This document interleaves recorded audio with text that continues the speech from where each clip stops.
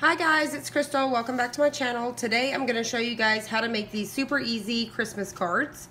So this is using the sizzix thinlit die. I will show you which one here in just a second. And regular cardstock paper. This is the craft color. So, and then I bought the package of different colors of cardstock from Hobby Lobby. They'll be about $2.50 a pack. So this one right here is going to be super easy. You just cut out and ink up the edges of your Christmas tree and inked up the sides. I used the Cricut maker to cut this and score this, as well as write Happy Holidays. And this one I didn't write on the inside, but this one I did. So let me show you that real quick. So I wrote on the inside of this one. So I wrote it on the outside. I'm going to show you guys how to do that so you can have it on front and back. So this one right here, I did more detail. So this is the same design, just using more detail. So let's go ahead and jump right in. So let me show you what I did on the design space. So number one, I got a square. So let me hide this really quick so I can kind of show you guys what I did. Let me just hide this. Okay. So what I did is I came over here to shapes and I took a square. I tried to use the template here, but once you go to cut it out, the template's going to go away, of course, so it's not going to do what it's supposed to do, so that's just sitting there. But you can use it to at least design your cards, and that way you can see what you're doing. Okay, so what we're going to do is we're going to unlock, which is right here. You're going to get that unlocked, and I come up here on the width, and I'm going to put 6.5 by 10.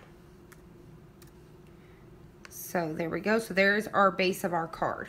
Then, as usual, I'm going to lock that back really quick. As usual, I come over here and change it to white just so I can see what I'm doing. It's just easier to work with. So then the next thing that I'm going to do is I'm going to go ahead and get this lined up on some squares here so that way I can see my exact measurements. So that way I can see exactly where to put my score line. So I'm going to come up back over here to shapes. I'm going to get my score line. It's right here. So I'm going to drag my score line. I'm going to come up here to rotation, where it says rotation, which is right here. And I'm going to change this and put 90 degrees because I want it to turn. And there we go. So then I'm going to bring this down to the center. So what I'm going to do is, I know this is 10, so I'm going to count down 5. 1, 2, 3, 4, 5. So I need to get it right in here. So what I'm going to do is I'm just going to stretch this out. Then I'll use my arrows to kind of get it to this side. Just like that. And then I'm just going to continue to stretch that out to where I need it to be. Just like that. So that looks good to me. So there's my score line. So the next thing that we're going to do, so you can see that score line right here. So the next thing I'm going to do is I'm going to create my wording. And we use this Happy Holidays right here. This lettering is yours truly. So you'd have Happy Holidays here. So let me go ahead and I'm going to walk you through this first part here, and then we're going to show you how we're going to do the next side. Okay, so I've got my paper here on my mat, so we're going to go ahead and get it loaded. And I'm going to come over here and say, let me go ahead. First, before you send it to the mat, you want to hit attach. So let me attach all of that. And then the first thing that we need in here is our score tool. I need to put my blade back in. And this is the blade that I used, my silver one. I use it for cutting paper. You can use the silver or the gold's the same, but I have one designated to paper. We're going to choose medium cardstock. And we're going to hit the go button.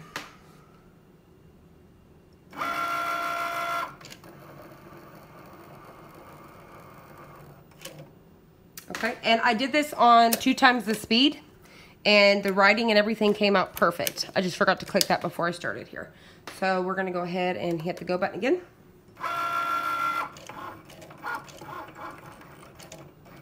So this is writing our Happy Holidays.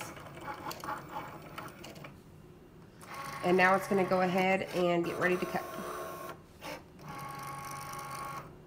Now you can see that Happy Holidays.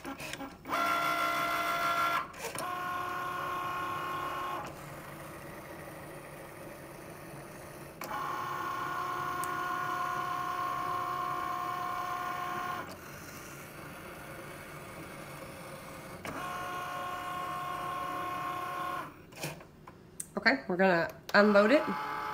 And now this is our next step. This is what we're gonna do. So what you're gonna do when you go to take it off the mat, is, I'm going to leave my pen in there because we're fixing to use it again. I'm going to leave this outer. That's very important. Don't move it so you can know to put this back in the exact same position. So I'm going to very carefully remove this from the mat. And now I'm going to flip it around. So normally your writing is right here and your top would be like this. So you want to make sure you put it back in there. So this is going to be upside down. So let me show you that again. So if you notice, this is where the top is. So you want that where you just wrote back up here at the top, upside down. Make sure it's underneath. And you want to just line that back up right where it was. So see how that works? So that way you can get your writing right in the right placement. Okay. Okay, so now that we're back over here, what I did was you're going to hide you're going to hit the little eyeball and you're going to hide your writing for the Happy Holidays. And you're also going to hide your score line because you don't need to score it anymore. So then what you're going to do is you're going to type out whatever you're wanting to put on the inside here. So I just found a little Christmas quote. And so you're going to go ahead and type that out. And what I did was I came up here once I was done and I centered it. So once you have this all ready to go, I'm going to make sure that it's attached, and it is. So I'm going to go to make it. And what we're going to do this time is we have our pin in there. We're going to take our blade out so we can pretend that it's cutting. Okay, so we're back over here at the machine. We've got our paper in here upside down. And we're going to go ahead and load it. Back to cardstock, because you really don't have to do that at this point because you know, it's not going to cut, but I go ahead and do that. This is where we're going to remember to pull our blade out because I don't want it to recut. So I'm going to pull the blade out and we're going to act like it has a blade. So just like that, and now I'm going to hit go.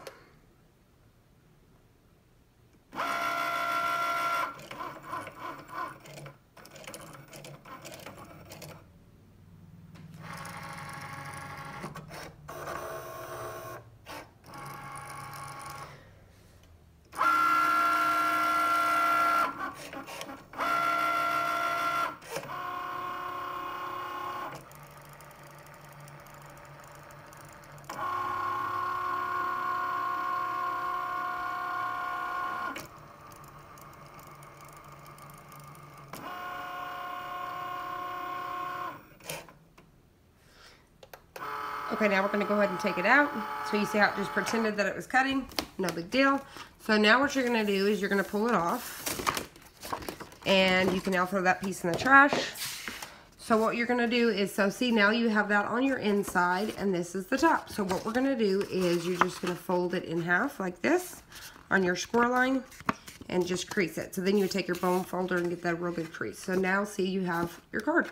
So that's how you would write on the front and back of it. So just in case you guys were wondering. So now let's go ahead and finish up the card. So now we're going to come over here and use our Tim Holtz die cutting machine. And we're going to use the Thinlit dies, and it's going to be this Christmas tree one right here. And I'm not too sure if the name of it is Caitlin Lizardi. And if it's, you know, what the name too sure is on this one. Because it just says the Caitlin Lizardi, so I'm not too sure. So anyways, it is the newest Christmas tree design that they have right now. And it comes with a bunch of little pieces and the Christmas tree that we're going to use. So we're just going to use the Christmas tree. So the die that we're using for that is this one right here. And you can see I've already been using it. And when you get little pieces like that, you can take your little Cricut tool here or whatever you have and just kind of poke those out really quick. Okay. So this is the die that we're going to be using right here, just this one. So what we're going to do is create our sandwich. So I've got my 2 shims on top, and then my clear on top of this. And then I've got my green paper, and then I'm going to put my die down. I'm going to put it right here. I'm going to go ahead and put my top on top of my sandwich, and then we're going to go ahead and feed this little guy in here. So now we're just going to go ahead and feed this through here. Okay, and this is what we're going to get. Oops, already lost it.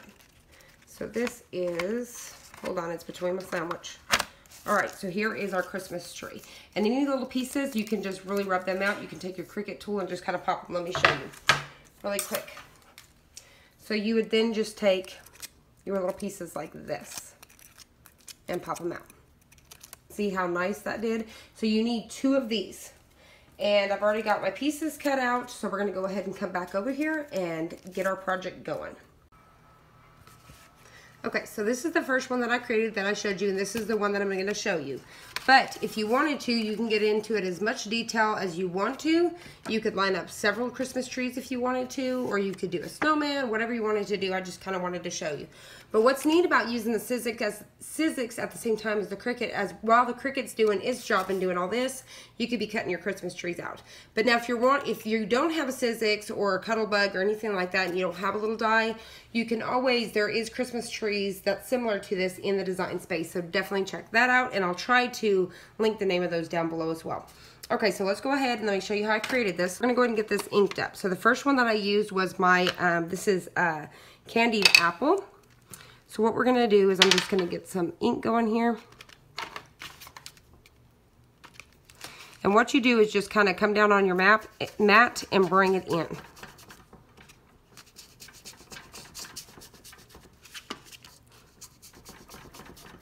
So I did this all the way around the front, and you can actually, so you don't get it on your back there, you can actually lay it like this when you start to come around. So I'm just going to keep bringing this around. You can bring it up as high as you want to. I just try to go around the edging. And you can use whatever colors you want to do or whatever you have. Okay, and when I do the back, I just fold it in half like so. Okay, so there is my red. So now we're going to come back, and I went in with brown. I just lightly went in with the brown, so I'm using the same sponge, just in a different area. So this same sponge here I use for red, brown, and black. I just use different corners, so I'm just kind of lightly going around the edging here. So I'm not going in as deep as I did with the red.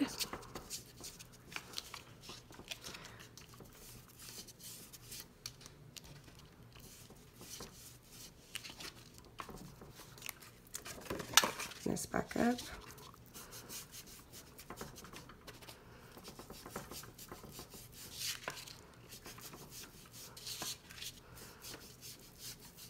And these are the Tim Holtz Oxide inks. So there is that. Now we're going to come in with the black.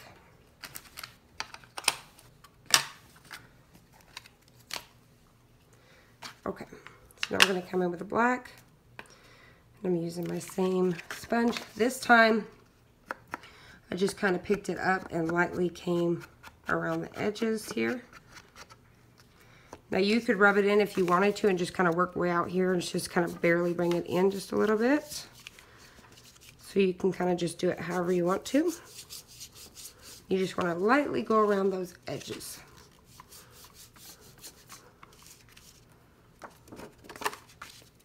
So this gives it like that little rustic, vintagey look. So there we go. So there is our outside edging. So the next step that I do is I am going to take what I have left on my sponge, and I'm going to try to work, and I may have to add a little bit, but I'm going to work right in this center area so it can be back behind my tree. So I'm just going back behind. So this is what's on my sponge. And I'm just pushing in, and this kind of helps too to get whatever's remaining on your sponge. So I'm just creating like a shadow effect. So then you can take your tree, and we know it'd be about that wide to figure out, you know, if that's enough shadowing. I think I want to come up just a little bit more. So I think that'll be good. So there is what's going to be behind the tree. So now what I did for the tree is this is how we're going to put it together. So this one, so you're going to take your first one, you're going to fold these edges in here. Right? So we're folding it in half, just like so. Then you're also going to fold this piece in. I like to do it one at a time so I don't tear it up. And then so this is actually going to stand up like this. This will come up like this. So now for the second side, you're going to do it this way. So we're going to flip it, and this is going to be on this side. We're going to fold the middle in.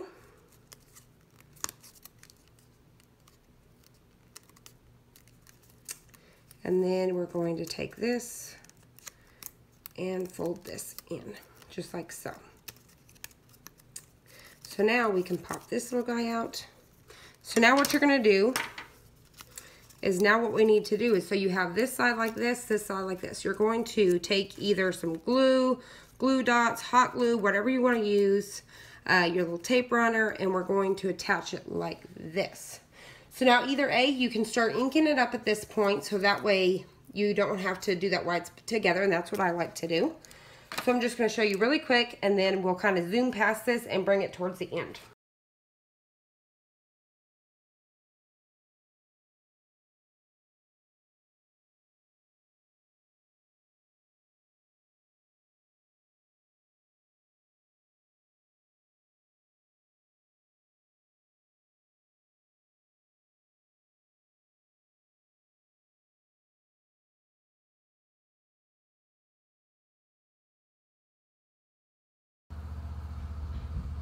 Okay, so now what I'm going to do is I'm just going to take my glue runner. So I actually just laid it flat like this and came straight down the center here. And then I just took and actually came down on my two pieces that come together a little bit. And then I just took it like, these are going to be back, so you don't want to make sure those don't get stuck together. You want to stick it together like so.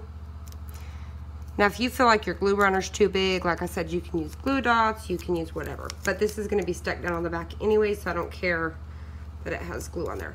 So now you can either you can do foam on the back. So this is what I did. So I kind of laid this flat a little bit. So what I did was I took my scissors, but at this point you could just run the glue runner across it, or you can do glue dots. So we're going to just take it and stick foam on there. So I just get several little spots. Then I'm going to stick my foam. So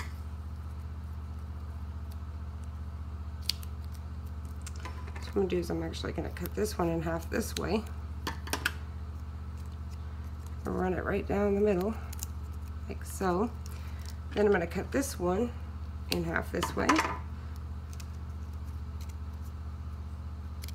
Gonna glue dot, gotta get our pieces like so. So I think I'm gonna get one more tiny little piece for the top, and that'll be good to go. So I'm gonna get one more piece for right in here, just to kind of help stabilize it a little bit. There we go. So then what I did is I took my Cricut tool, or whatever you have that's sharp, and you can pull off your backing here. Once all your backing's off, what you're going to do is you're going to now take it over to, what you're going to do is you're going to come right over here to your card, and we're just going to center it up.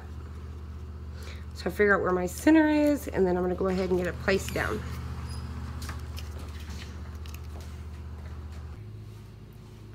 Okay, so what I do is I take a little bit of glossy accents to kind of get my two pieces of my tree together here. Sorry, my husband's mowing in the background. And I just kind of hold those together for just a second.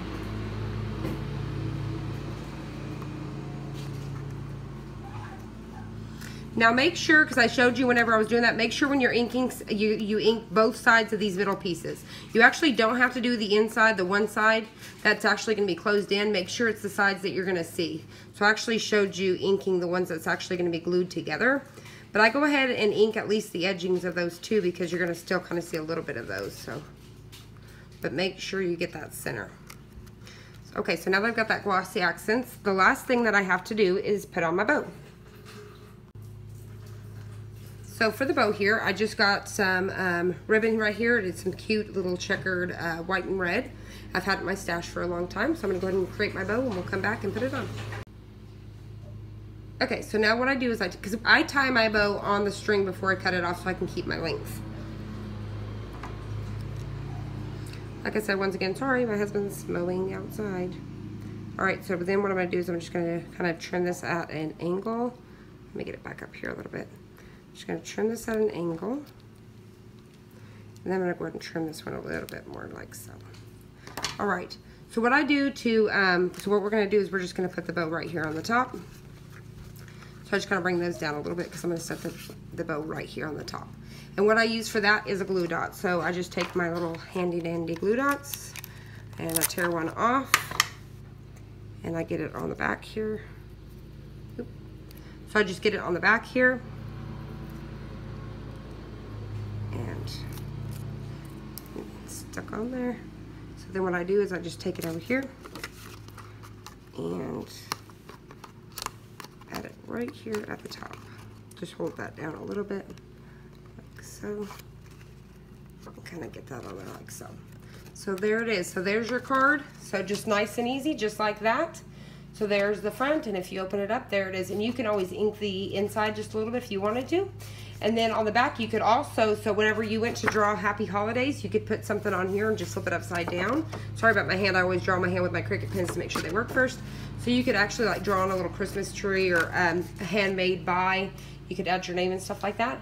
So there it is, your three-dimensional tree. Now you can add these into an envelope. You're just gonna fold them flat like this and it'll go right on into an envelope. And then when they pop it out, they can just pop up all their little pieces. So there it is. I hope you guys enjoyed this. You guys, like I said, so this is that first one that I created. And you can dress it up as much as you want to. So on this one that I kind of dressed up a little here, all I did was I took the blue Tim Holtz. So I came around just like I did with the other card, but I stopped. So I did the blue part first. So I came and created like some heels with my blue, came back, outlined with my white gel pen, and then went over it with the glitter gel pen to add this effect here. I've had these gel pens for years and years and years. They're just the brand Jelly Roll. And here is, this one is like gold, sorry. This is the Jelly Roll, I want to say it's like the Galaxy or something like that. But Clear Star is what is the name of it, Clear Star. So that is, and I've had these for years. And so what I did was I just went around with the gold one here, and then I put me some snowflakes, and then right in the center of those put some dots. I trimmed the Christmas tree with the gold pen as well, all the way around there. And I filled in the circles that are already cut out on the background with little white dots, and filled in the pieces of the leaves with the little gold as well. But you could always take like some little, like the Ranger, you could take like that little red puffy and create the little red balls if you wanted to. And like I said, I used the berries. For the berry, I purchased these from the Dollar Tree. It comes in a big old bundle like this. And I just plucked one off and glued it right on the top, but you could put a bead, a button, whatever you wanted to do. So I just wanted to give you guys some inspiration for starting your Christmas cards and show you how easy it was to use Cricut Maker or your Cricut Machine, Silhouette, whatever you have, to create your Christmas cards this year. So I hope you guys enjoyed this. I hope you found it helpful. If you did, please hit the subscribe button down below and like this video, and I'll see you guys on the next one.